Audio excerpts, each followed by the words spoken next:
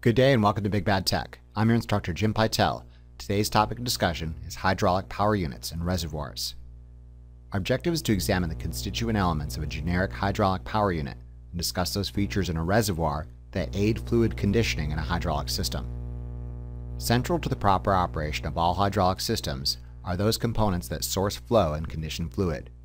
At a basic level, a hydraulic power unit, sometimes called a hydraulic power pack, consists of a prime mover, a pump, and a reservoir. Additionally, most hydraulic power units include a pressure relief valve and a means of filtration, since these components are essential to the safe and efficient operation of the larger system.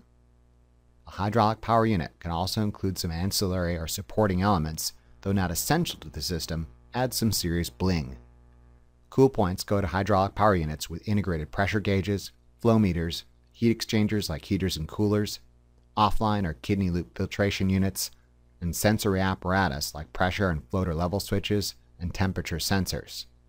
Finally, a hydraulic power unit may also include lockout and tagout devices like shutoff valves or electrical shutoffs. You're probably familiar with most of these elements already, but since they perform essential roles, let's do a brief review. A prime mover is either an electric motor or gas-powered internal combustion engine whose responsibilities convert one form of input, electricity in the case of a motor, and chemical energy in the case of an internal combustion engine, into rotational mechanical output. Rotational mechanical output is characterized by a rotational speed, often measured in units of RPM, and a twisting force known as torque, often measured in units of Newton meters or foot-pounds force. The relationship of torque, rotational speed, and mechanical power as it relates to electric motors is explored in other supporting lectures at the Big Bad Tech channel. The rotational mechanical output of the prime mover is used to turn the drive shaft of a pump, ordinarily a gear, vane, or piston pump. Pumps, regardless of the type, convert rotational mechanical power into fluid flow, a quantity calculable by multiplying the volumetric displacement per revolution times the number of revolutions per unit time. It should be noted that very rarely are the drive shaft of the prime mover and pump directly coupled together, but rather this interaction occurs through the means of an intermediary coupling. The coupling's purpose is to compensate for shaft misalignment between the prime mover and pump and allow a technician to take the pair apart for repair or services. The reservoir, or tank, is the combined source and destination of all fluid flow for a closed hydraulic system. Positive displacement pumps create a vacuum in the suction line and actively draw fluid in from the reservoir. Pressurized flow is routed to the business end of the hydraulic system, being the valves and actuators that perform the required work, and return flow is exhausted back to the tank. At a very basic level, the reservoir's function is to ensure a ready supply of fluid is available to the system at all times. We'll examine other important functions of the reservoir in a moment. How these three basic components, the prime mover, pump, and reservoir, are physically arranged with one another dictate the outward appearance of the hydraulic power unit. Ordinarily, the prime mover is outside the reservoir. However, the pump could either be external or internal to the reservoir. The pump and prime mover can both be horizontally mounted on top of the reservoir. Additionally, the prime mover and pump can be vertically mounted on the reservoir. Here's an example of a vertically mounted configuration with a pump internal to the reservoir. When partially disassembled, you can see the pump. The prime mover and pump can also be mounted to the side of the reservoir, as is often the case for small hydraulic power units. Here's a cutaway example of a side-by-side configuration showing the external motor and the pump inside the reservoir. Finally, the prime mover and pump can actually be mounted underneath the reservoir.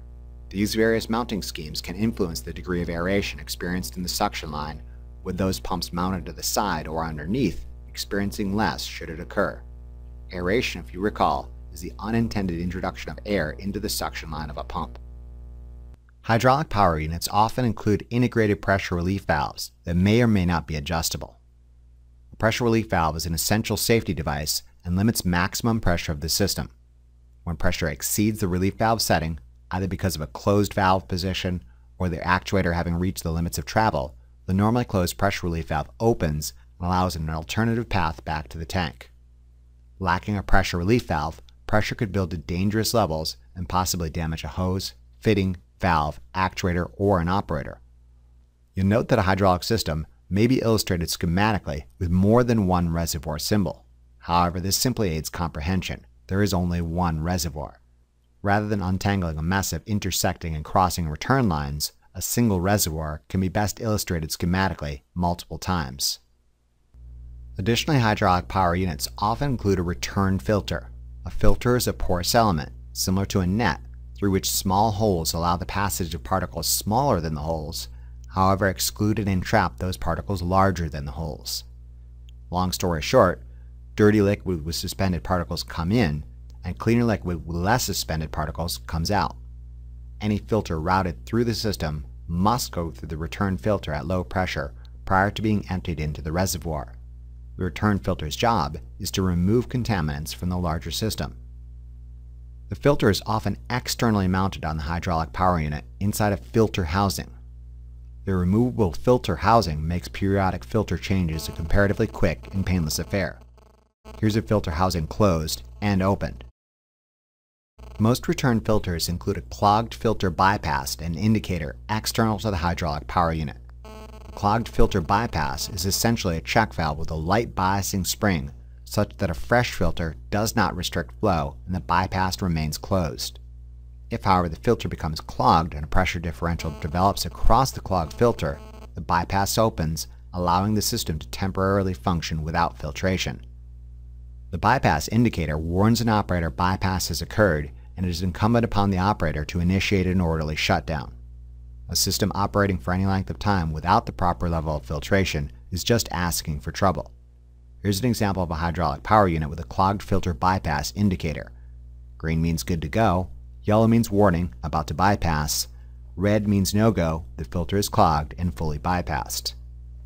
Other indicators serve to display pertinent performance data, the two most common being pressure gauges and flow meters. A pressure gauge, sometimes called a manometer, indicates pressure at a specific point within a hydraulic system. As currently illustrated, this pressure gauge would indicate pressure at the outlet of the pump. Often a hydraulic power unit includes a single pressure gauge fixed at this important location. In contrast, a portable manometer making use of numerous quick disconnect inspection ports located throughout the system could take pressure readings at other points in the system. For example, this filter housing includes a quick disconnect inspection port on the return line of the filter. To take a reading with a portable manometer, the inspection port cover is removed and the portable manometer inserted.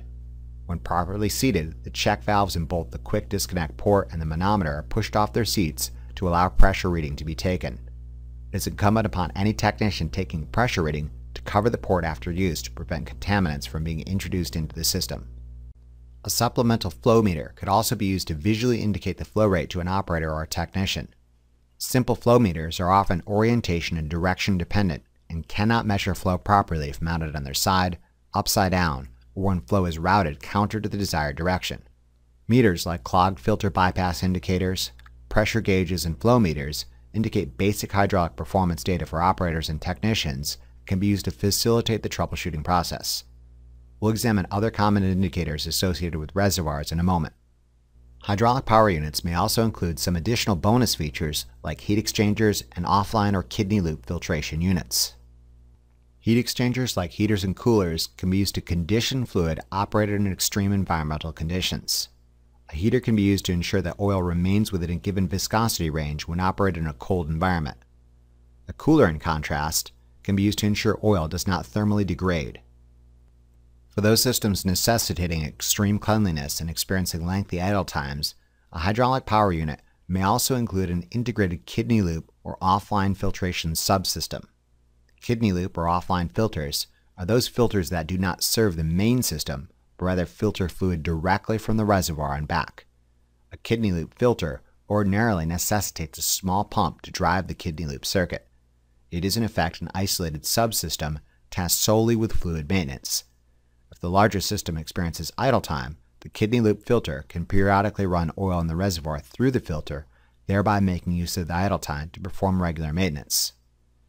Finally, a hydraulic power unit may also include supporting sensory apparatus like temperature sensors and pressure, floater level switches that relay important data back to the control system. These components may or may not be explicitly illustrated in the hydraulic schematic, although they do serve to coordinate the safe and efficient operation of the larger system. Here's an example of a partially disassembled hydraulic power unit with an integrated thermocouple. Don't be the person that bends, breaks, or loses this sensor, since it's essential to the proper operation of this system.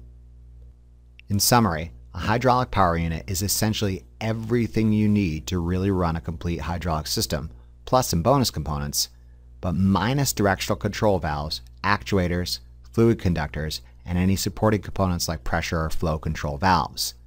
I like to think of hydraulic power units as the base or source from which all good things spring. In keeping with this analogy, hydraulic power units really are quite literally the base of some hydraulic systems, with a manifold or assembled stack valves housing a majority of the directional pressure and flow control valves being directly mounted on top. An A and B actuator conduit are routed to some remotely located actuator, and you've got yourself a complete hydraulic system. Here's an example of one such system. You can recognize the motor and reservoir, and the manifold to which are attached numerous components like valves and accumulators. Hydraulic power units are ordinarily specified by pressure and flow rate requirements, similar to pump performance charts, and electrical requirements, assuming an electric motor prime mover. Additionally, hydraulic power units specify reservoir capacity, where flow rate, conductor volume, and cycle time play important roles in determining a required capacity. Finally, hydraulic power units with integrated components like pressure relief valves are specified using performance data specific to pressure relief valves. As more ancillary bling is added to a hydraulic power unit, the size and complexity of the datasheet grows proportionally, as does the price. Manufacturers offer many different configurations of hydraulic power units, from the smallest to the largest of applications. Additionally, a manufacturer's datasheet should be able to provide exploded diagrams of a particular hydraulic power unit, as well as any replacement parts or seals. Moving on, let's close out this lecture with a quick discussion of the reservoir. At first glance, one might consider a reservoir a relatively trivial and passive part of a hydraulic power unit. However, it serves numerous functions contributing to the efficient operation of the larger hydraulic system. First, a reservoir's principal purpose is to store fluid not in use and ensure the pump has a ready supply of oil available when required. When the suction phase of the pump produces a vacuum in the suction line, atmospheric pressure in the case of a vented reservoir pushes fluid into the pump. As oil is routed through the system, it is returned at low pressure through the return filter back to the reservoir. The reservoir is therefore the source and destination of all flow in a closed hydraulic system. The suction, return, and any drain lines all originate and terminate in the reservoir. The suction line of the pump must be immersed below the level of oil in the reservoir to prevent aeration. Schematically, this is sometimes illustrated as the suction line touching the base of the reservoir. However, this does not mean it does so physically, since the opening would be blocked if it shoved all the way to the bottom of the reservoir. Ordinarily, the suction line is supported off the floor and cut at a 45-degree angle to facilitate easy entry. The main return line is also customarily routed such that it is below fluid level to prevent turbulence and agitation of the reservoir contents.